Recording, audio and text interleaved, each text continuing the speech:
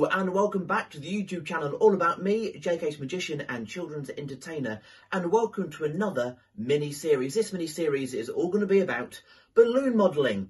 All these balloons require one balloon to make and they're going to be really easy, and these are balloons that I use for a thing called line work.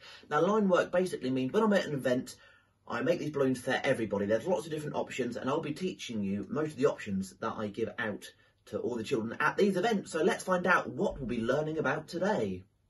In today's video, unfortunately, we're not going to be learning any models. I'm going to teach you the basics of balloon modelling. The balloons that I use are these. These are called 260 balloons.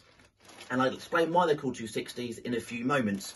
Now this brand is called Qualatex. It's my favourite brand, but there are other brands available. I will leave a link down below where you can purchase Qualatex balloons from. I buy mine in bags of 250. That's how many balloons I go through, and I normally buy 1,000 at a time. But if you go into any toy shop, normally they have bags of modelling balloons in there.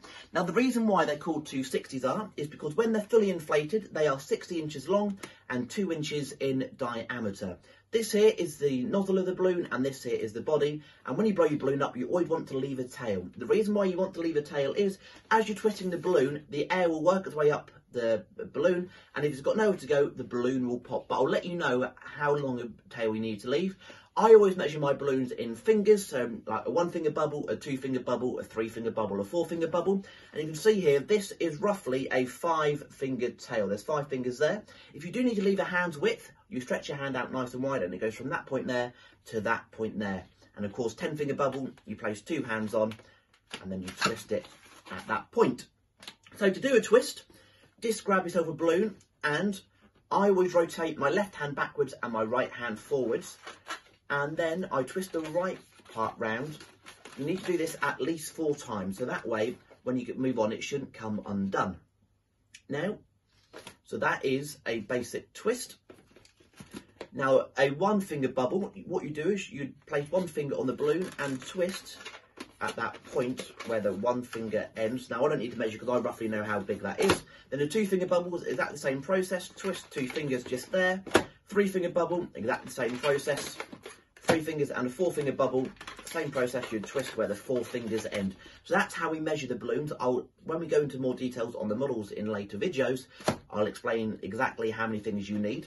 We're going to need to do something called a pinch twist in one of the more advanced models. Now a pinch twist, that basically makes the balloon go at 90 degrees. To do a pinch twist, you twist the balloon, you then do roughly a 2-finger bubble, like this, and you want to twist this twist here into this twist here. The easiest way, fold it over, pull the balloon up and give the balloon a twist. So once again, fold it over, take the middle section, pull this and give it a twist, and that creates a pinch twist, or an ear twist it's sometimes called, but I like to call mine a pinch twist.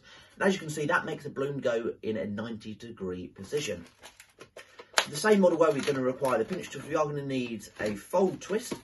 Now a fold twist, basically, you're going to fold the balloon over and give it a twist, and that creates this loop just here. Now the way we measure these is, this is roughly a 5-finger fold twist.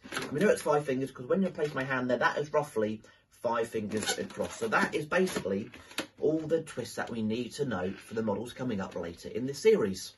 So that does bring us to the end of this first tutorial on balloon modelling. Tune in next week where we're going to be learning one design, and that is a basic sword. So grab yourself a pack of balloons and a balloon modelling pump and tune in next week, 11 o'clock every Friday. Don't forget to subscribe to the YouTube channel, click that subscribe button and notification bell so you never miss an upload. Share this video amongst your friends. Visit my Facebook page, JK's Magician and Children's Entertainer. Give the page a like, keep up to date with me that way. And of course, if you like more details on what I offer, please feel free to visit my website, which is www.jksmagician.co.uk. Until next week, have a magical one.